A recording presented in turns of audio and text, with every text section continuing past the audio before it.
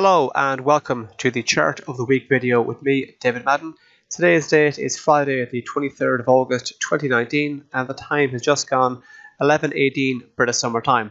And this week's Chart of the Week is the Australian dollar versus the US dollar. And taking the wider view, we can see here in the chart that the Australian dollar versus the US dollar, the Aussie dollar as referred to, has been in a solid downward trend for quite some time. And on this video is all about discussing, is that downward trend going to continue, and are we going to see further losses, or could we potentially see a rebound in the price of the Aussie dollar? Now, one of the things that's going on in the Australian economy is we've seen a couple of interest rate cuts by the Reserve Bank of Australia in recent months. The Australian economy is clearly slowing down. The Australian economy is very much tied in with what's going on in China. China is slowing down. The US-China trade situation is hanging over the markets, and that's part of the reason why the Australian dollar has cooled so much.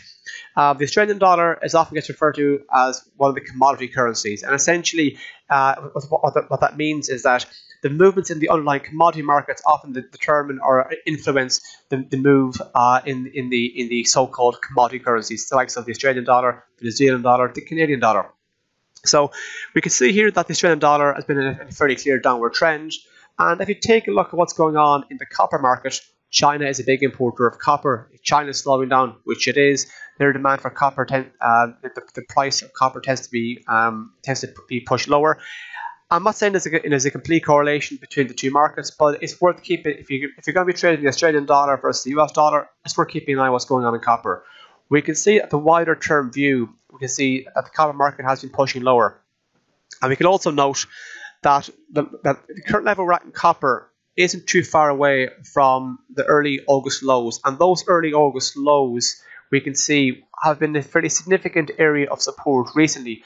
And if we do see a significant break below those recent lows in the copper market, that could signal, that could have a bearish consequence for the Australian dollar. It might not, but it is worth keeping an eye on, seeing as both markets have been under pressure recently because both markets are tied in with what's going on in Australia. Now, we can see here that the last few sessions, the Australian dollar has been trading in a fairly narrow range. So this could be this consolidation period could reflect a bit of a cooling off after the recent aggressive sell-off. It could also be the calm before the next leg lower, or maybe this could be the bottom forming and the market is going to push higher. If the wider negative trend does continue and we take out the recent lows, we could be looking at heading back down towards this spike lower here in at 0.6677, and a break below that could take us back down towards 0.66. But if we do see a push higher in the Australian dollar versus the US dollar, this region here is in around the 0.6830 mark. It's kind of just above the recent highs here and just below the kind of support here. So it's there. It's a bit of a zone. It's not a precise figure to be exact, because the lows here in mid-June were in around 0.6830, but not quite there, and the highs were just below 0.6830 here. So keep an eye out for this zone if you do manage to press higher. If you do take out that metric, keep an eye out for the 0.69 area. There's been a bit of a consolidation in that area on a few occasions. It also coincides with the 50-day moving average, this blue line here, which on a few occasions has acted as both as a resistance and also a support, which makes it more likely that it will be an important metric in the near term.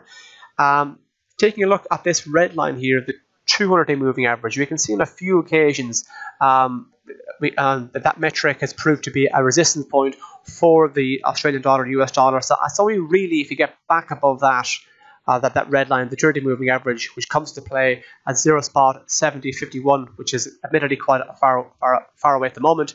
It's only really if you get above that line, could then we begin to think, you know what, maybe the wider downward trend has come to an end in the Australian dollar.